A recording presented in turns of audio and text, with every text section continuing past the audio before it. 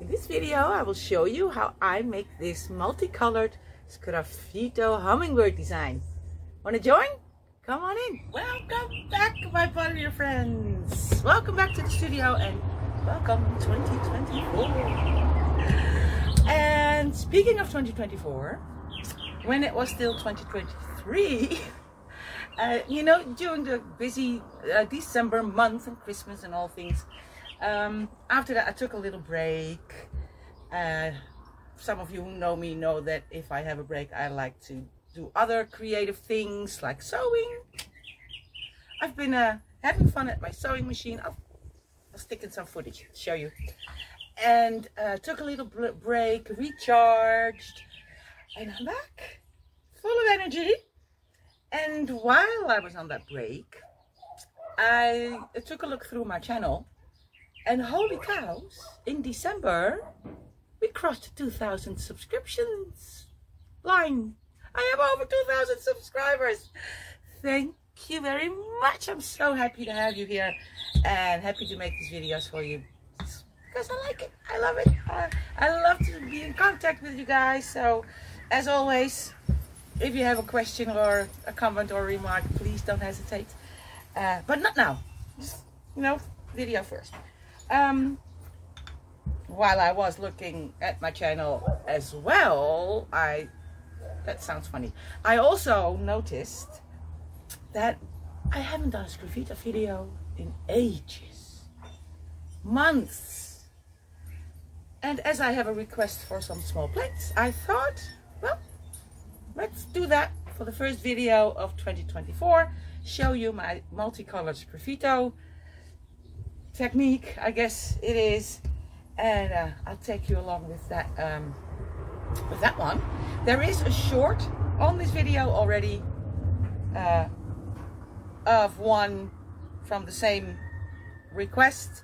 It's the blues and greens multicolored turtle design. I think you've seen me make it before, or at least you've seen some come out of the kiln. So I thought I'd do the other one for you on camera, which is a request for hummingbirds. So I will show you that. Let me first share some mason stain recipes. I've seen some videos of people struggling with colors that burn out. Happened to me as well. You know, it's always testing, testing, testing. You do, for the most part, need a zinc-free clear glaze because zinc sometimes eats up the colors. But these are tried and true recipes that give you a good color, and especially purples and reds and sometimes green are difficult. So let me, let me share with you first my recipe. This is a new red. The old red that I used to use, I couldn't buy it anymore. This is the 6088 mason stain at 10%. You will have to see the kiln opening for the colors. And as I'm going to do it right now. Okay, this one is a purple, a dark purple, and it's 50% of that red and 50% sapphire blue, and the sapphire blue is at 5%. That's the purple. And I have an orange, which is 1 part of that same red, 6088 at 10%, and 3 parts of 6479, which I believe is the sunshine yellow, which is at 5%. So there you go, that's the recipe. I will switcheroo, do my thing with the camera to get you onto my work surface. Go get my plate out of my jimmy, and I'll see you right there. We are. As you can tell, I have already done the sides because I'm not going to carve there, and I'm now going to put on my slip. And I tend to start with one whole layer of the base color that I want to have in there. Doesn't have to be neat and tidy because there's a lot more slip coming on there, but red will be the base color, and I want to have a few layers of the red on the rim as well, so I will do that. Now I will do one on the rim. Usually 2 layers of my slip with mason stain is enough for complete coverage for a solid color. Not all colors, some need a little more, or when I have just made new colored slip, it's usually a bit thinner because it's easier to mix in the stains when it's thinner. So then if I don't need to, ooh, don't do that. If I don't need it right away, I will just put it aside. If I need it right away, I just keep the lid off, and it will dry out depending on the weather, of course. So there's my first layer. It's all about the center, right? So then I have orange and purple. I will now take my orange and put some orange on there. Pretty random. 2 layers as well.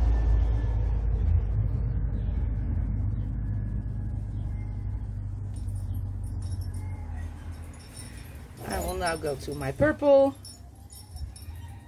which is a little smaller brush, so the peaks of the purple parts will be a little bit smaller for a little variation. This is not planned. I have no idea yet where I will put my hummingbirds. I decide that later. Now I need to remember which one I have. Only 1 coat. Oh, but you can see a little bit, I think.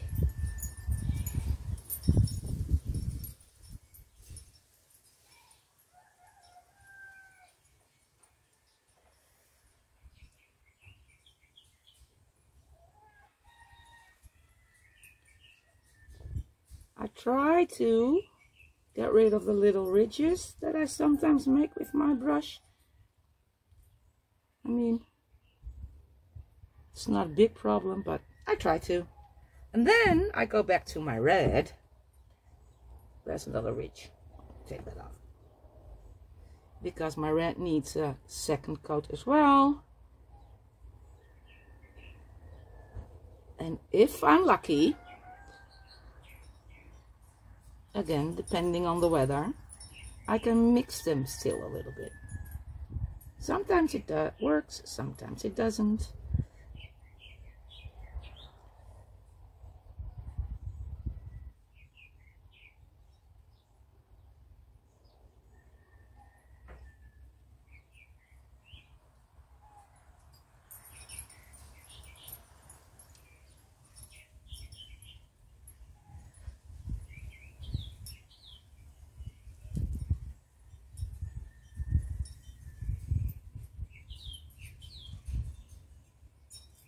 Okay.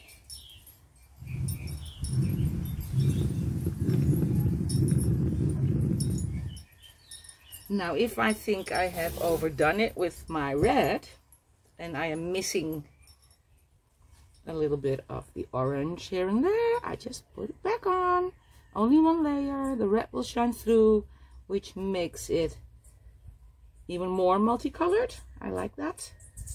This doesn't have to be precise or neat, or see how it mixes. I like that. And I will also do that with my purple.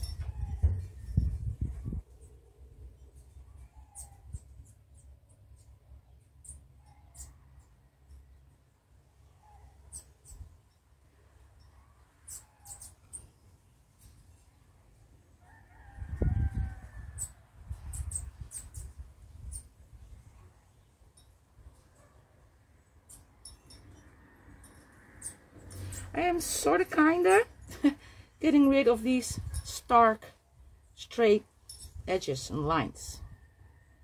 Depends on what design I make, whether I think I want to do that. In hummingbirds, I don't want any or as many straight lines. There we go. Now this has to stiffen up a little bit before I can carve. So yeah, I'll go get myself a glass of water or something like that. And I'll come back to you when this is ready to carve. Before we get to the carving of the design, or the drawing through the slip of the design, here's my hummingbird. And I thought I'd share with you a little trick.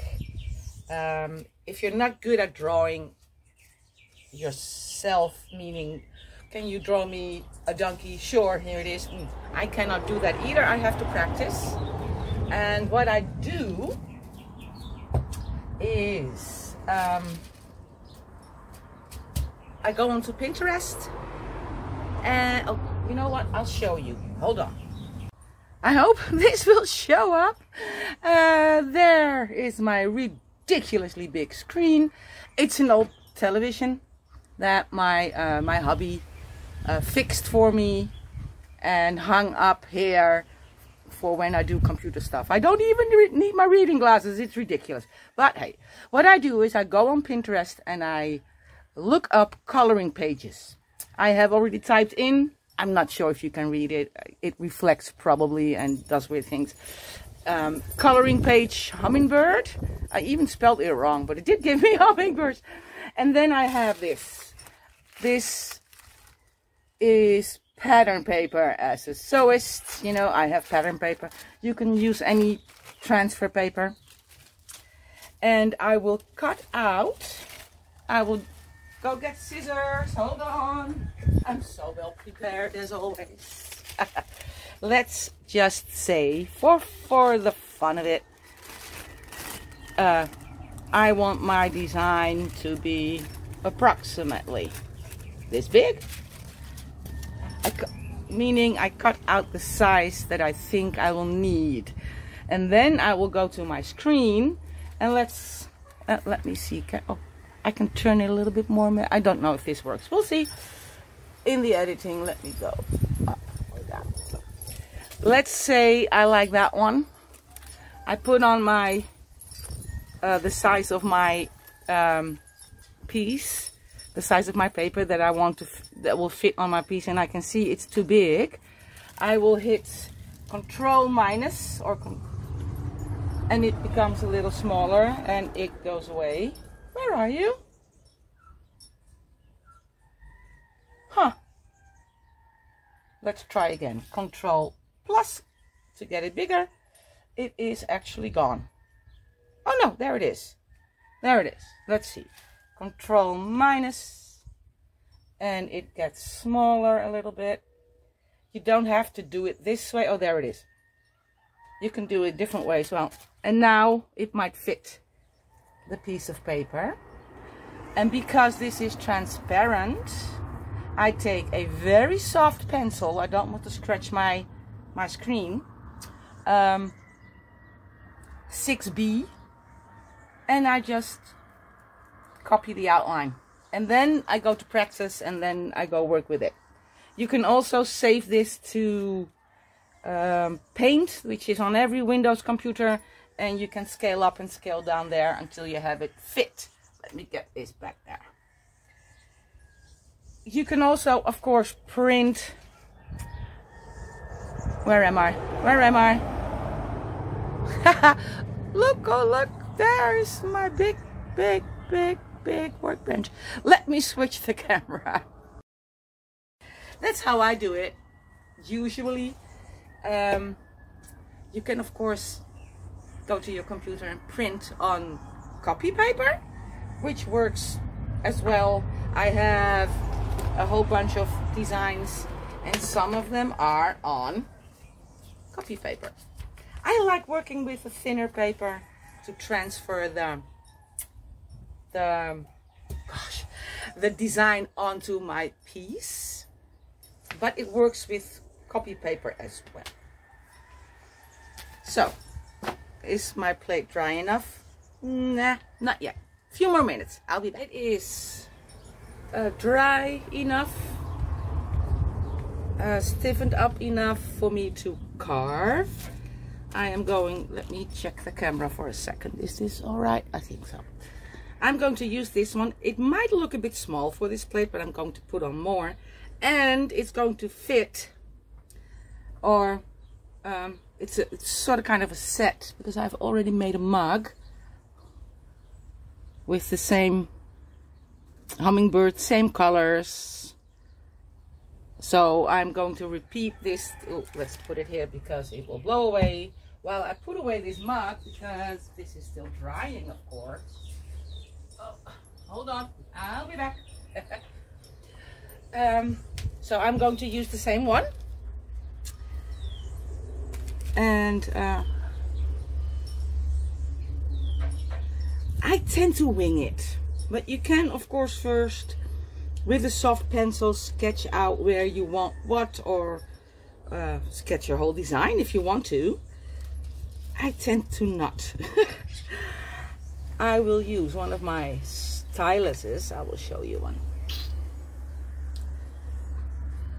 This is, here we go. This is a Kemper. It's Kemper. I can't read the number. And I'm using the bigger ball on this one. The other side is smaller. I will put this on there. And I know you're looking from the side, but because I have this long, narrow workbench, it's difficult for me to do it in another way. So bear with me. I'm going to start here. And I'm going to lightly, with the thicker part, go over my design, or at least the outlines.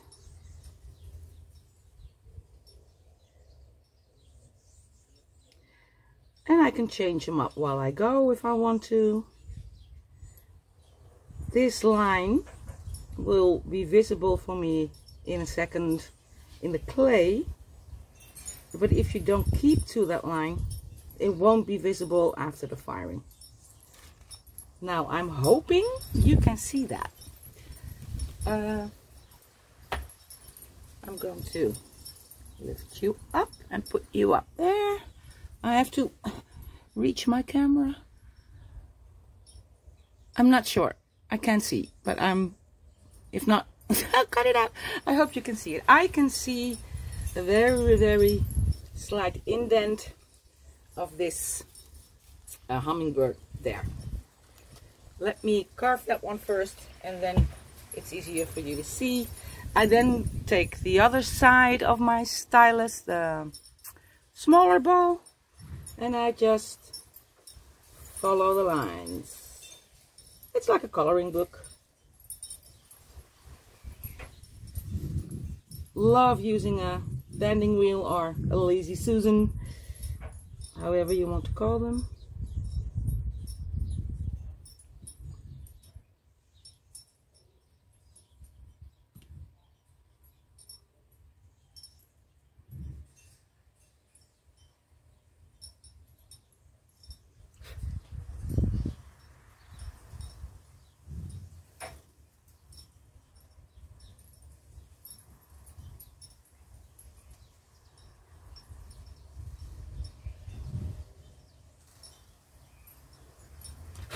I'm now getting quiet because I'm concentrating.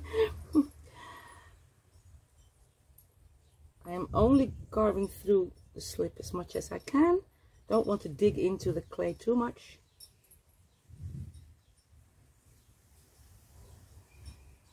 And I like to use these styluses because of the round balls.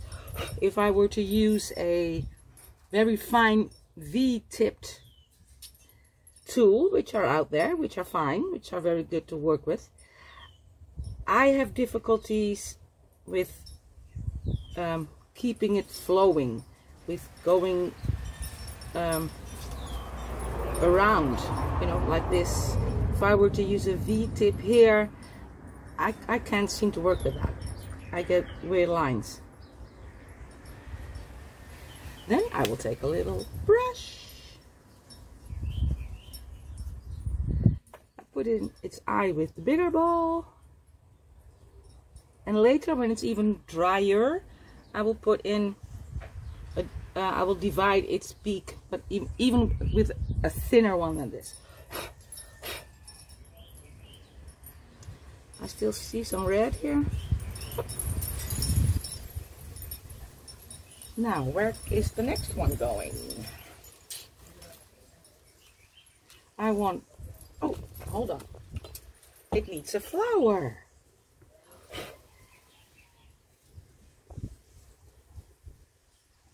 I want it to be in the flower with its beak, like it's feeding, you know, drinking the nectar. Oh, I see a little red here too. So I will make the center of the flower go around the tip of that beak, or is it a bill? I don't know. You know what I mean. And then I'll make the petals.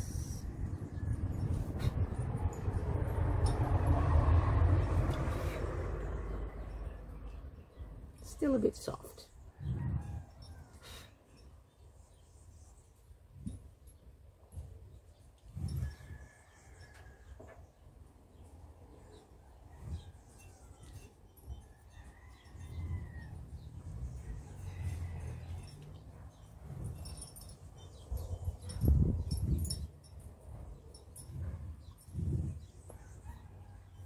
There we go. That's the first one with one flower. Now, how am I going to do this? I want more flowers. I want one more there, so I can put one there. But I don't want them all the same direction, so this one's going to go like that, I think. And because I want that beak in the flower, I will have to make or draw at least the hummingbird first, so I can draw the flower behind it. So if I have a flower here, that's not, is that going to work? Sure, why not? So I flipped it around. That's the best part of using transparent paper. You can flip it around and see the back side. And we do it all again. Trace it onto the plate. And by now, if I make turtles or flamingos, by now I can do those freehand. These hummingbirds I don't make very often, so I'm still using my template for these until I don't have to anymore.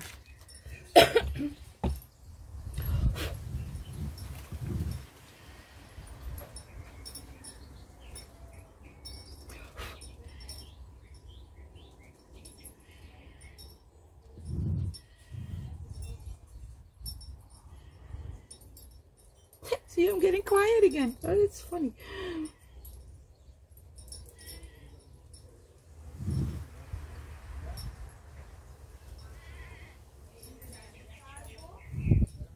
Never mind my neighbors, if you can hear them.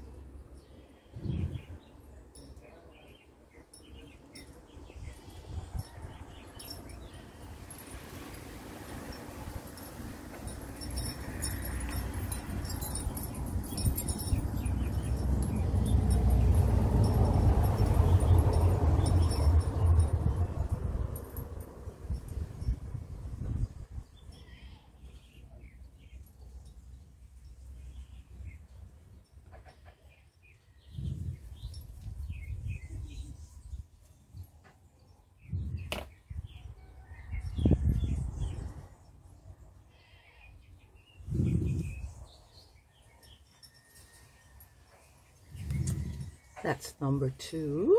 Let's give him something to see with. There you go.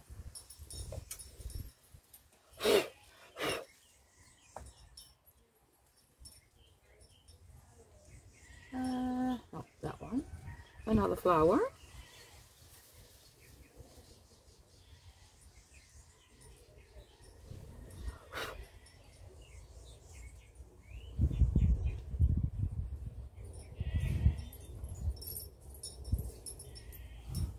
I made it too small. I had a different idea, but that doesn't matter.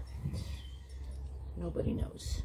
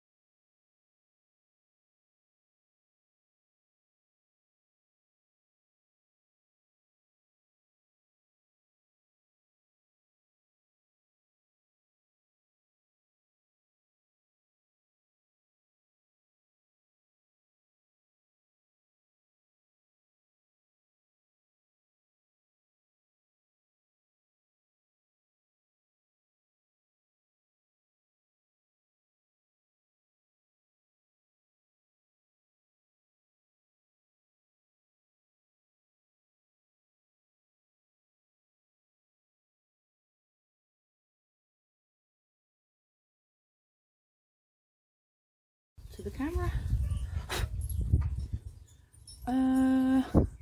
There we go.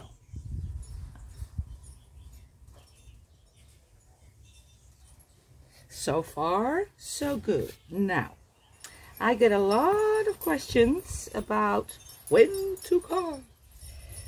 My slip is smearing. I don't get these crisp lines, or you know, slip smears and it's not white. And I have found that there are two reasons for that. And I'm going to have to look for a tool to show you. But the first reason is it's not stiff enough. For the design, it can be a little softer. Well, the way I do it anyway. For the carving, I tend to wait a little bit longer. This is a good one to show you. So you need to wait until the slip or your underglaze really is dry enough so it doesn't smear. You have to try it out. If it still smears, wait a little longer. Underglaze works a little bit different because there are ingredients in underglaze that are not in just the clay body and mason stain. There's nothing else in here. The other one is you can have loop tools and loop tools. This one, let me show you another one. We all know these, the standard loop tools you can buy almost anywhere. They are pretty okay, except if you have to buy a set, and they have these funky shapes. Let me see if I can find one. Put on my glasses, hold on. Do I still have one in a funky shape? Yeah. Shapes like this. So that's, for me, is difficult to work with. I just bend them with small pliers into the shape I like, and they work pretty fine. I love these, the shim tools. They also come in sets, and this one I also have bent because it had a funky shape. But most of them I like the way they are. Where am I? There am I. I use these the most. Camper ones, perfect. This is a Dolan, also my other favorite. I love Dolan tools. I don't know if you can tell. Let me see how thin that tip has become. I've been using it so long, and it wears out a little bit. But the second reason why your slip might smear is because your tool isn't sharp. And that's what I meant with there are loop tools and loop tools.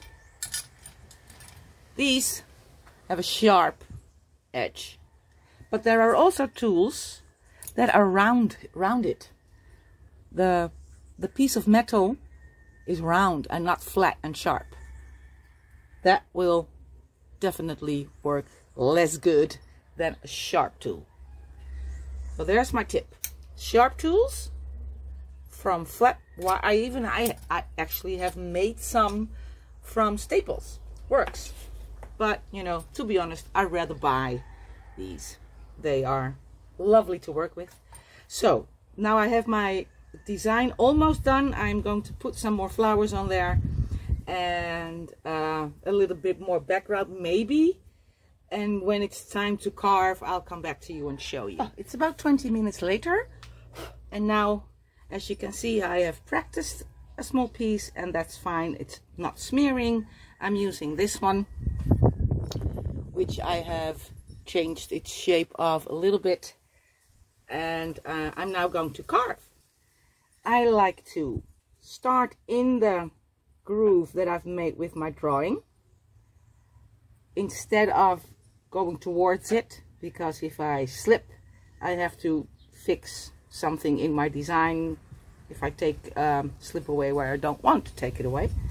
So I like to go away from my design, and I like to go pretty fast.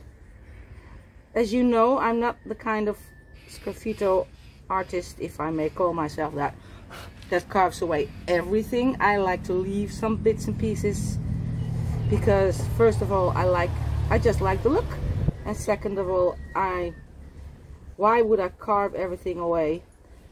I want it to be seen that I have been carving.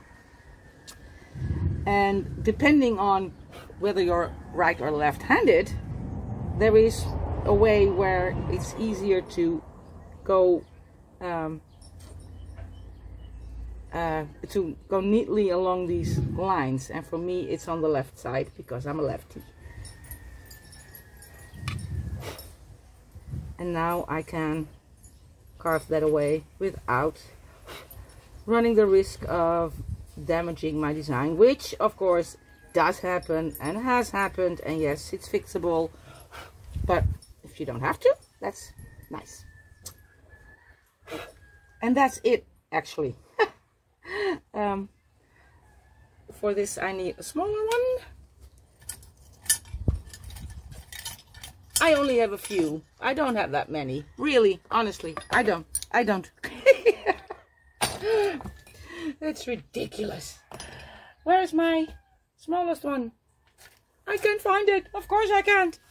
Oh gosh, did I drop it? Or am I just... Oh no, I'm just not seeing it. My favorite Dolan one for these tiny corners.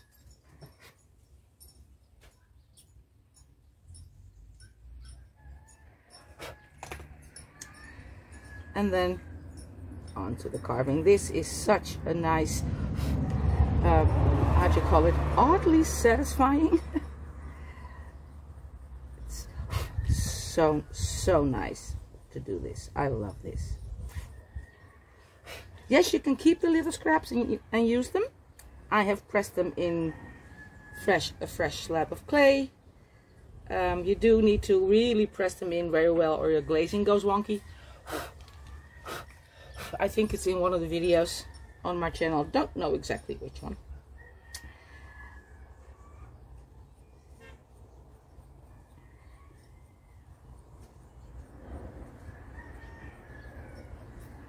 The direction you carve in, if you are somebody like me who likes to leave some slip behind so you can see it's carved, that will be visible.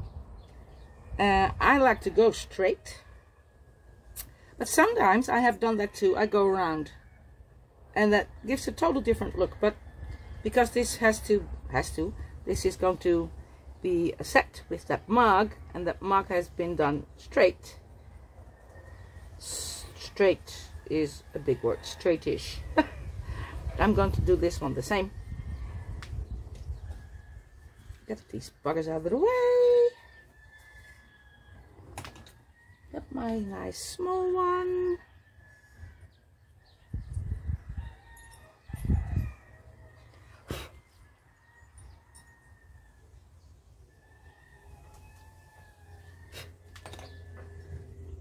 Keep my plate straight so I keep my carving straight.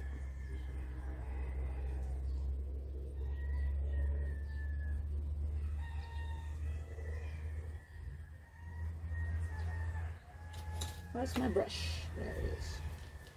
And that's it, folks. Really. I don't know. Should I keep the camera rolling? Might get a bit boring. I might speed it up. I can do that.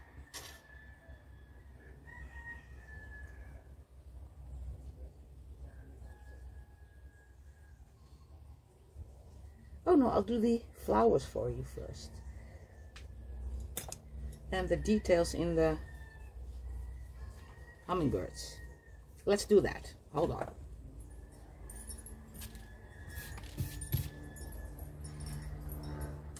For the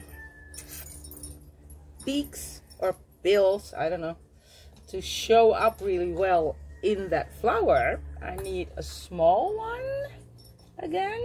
Where's my small one? I'm going to take away, let me take this one, dark, it's better for you to see. I'm going to take away the center of the flower. And then you will see that little tip of that beak sticking out or in the flower.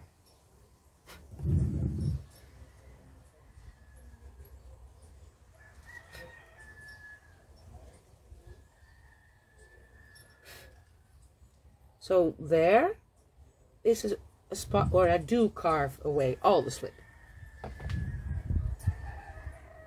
for the contrast.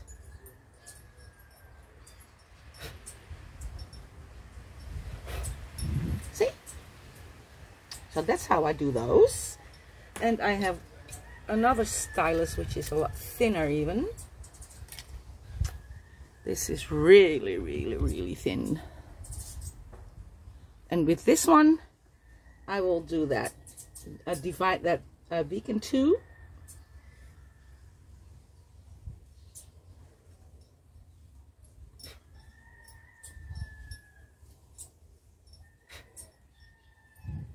And I will give him a little bit of, oh, I forgot something. See that? I forgot this here.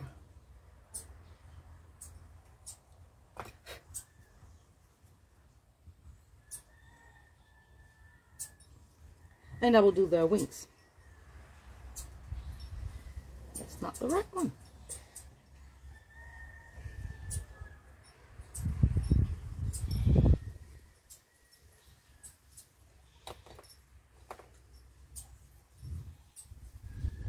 Gives a little smaller, thinner line.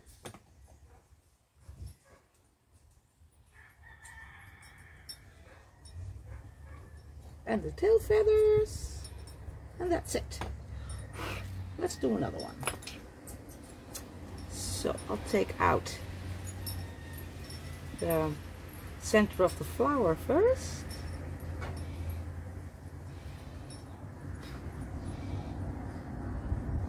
And again I go from the edge of the design into the middle, and then from the design of that beak outward. I do not want to slip up. If I have to correct a small little tip like that, that's going to bug me. I don't want to.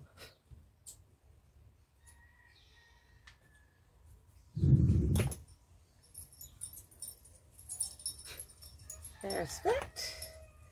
My thin stylus. Okay, you could just, this is so thin, you could just use a needle.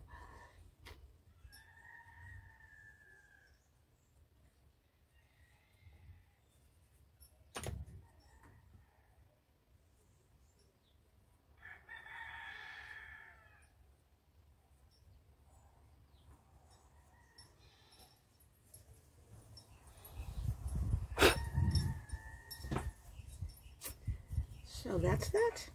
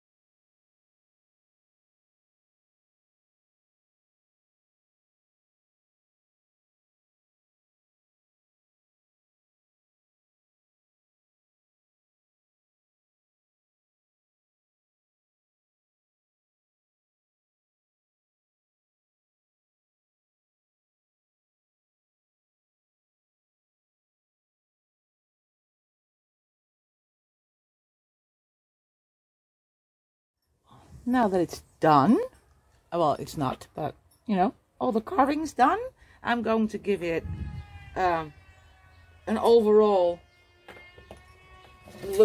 glance over, looking at it and taking off a little bit more where I find that either I haven't taken away enough close to the design, or where I think that's just a little bit too much. And I'm hoping I can maybe get this a little bit straighter down. Probably not. It is what it is. No, not bad actually. You know, the thicker parts like this, take a little bit away. And I tend to take away a little bit more where there is less negative space. For the contrast, you know.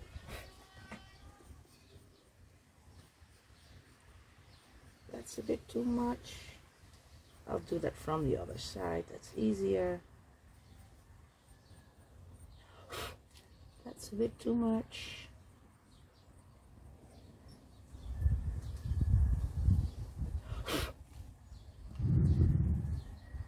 From this side.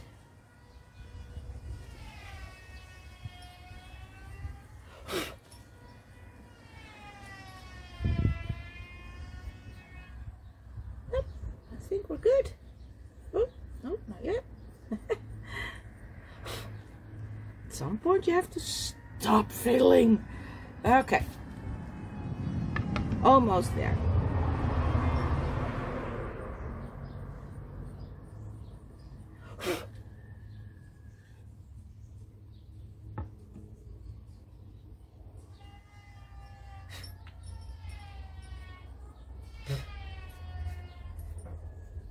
That's a thick one. That needs to be broken up.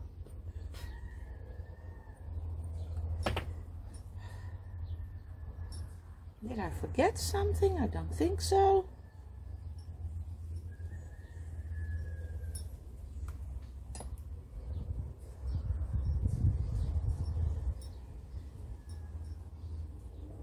Nope, they're still good.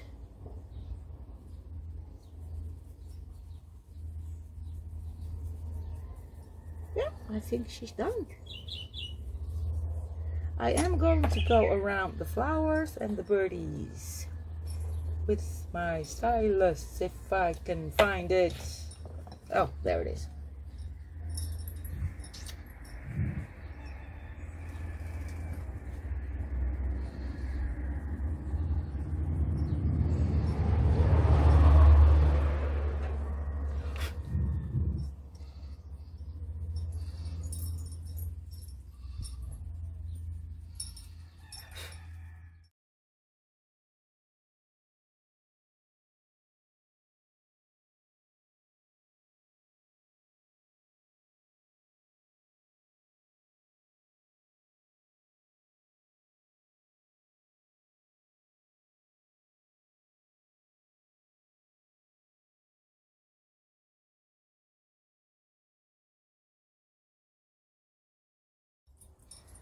There we are.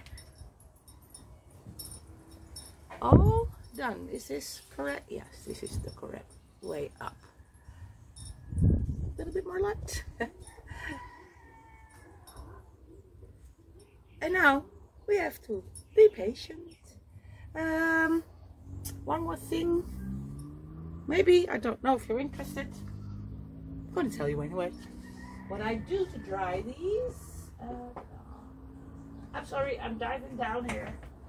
I have made these little sandbags and they're a bit dusty. Oh God, that was not good.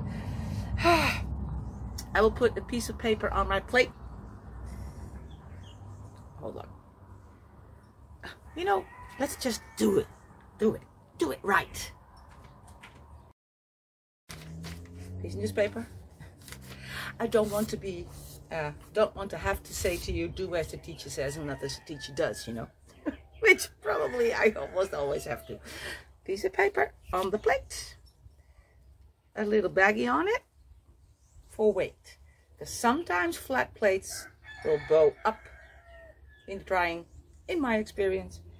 You could also dry it upside down. I've done that too, works as well. But there you have it. The first one, 2024, in my favorite technique, Sgraffito. Yeah, she's going to be beautiful. And I'm going to see you again in the next video. If you like this video, like the video. Yeah, helps me out a bit. And thanks for watching. See you next time. Don't forget to comment if you have a question or just want to say hi. Okay? Be nice to each other. Have an amazingly, beautifully and creative new year. Let's go for it in 2024. Let's spread the creativity on this internet. Okay? Let's do it. Bye-bye.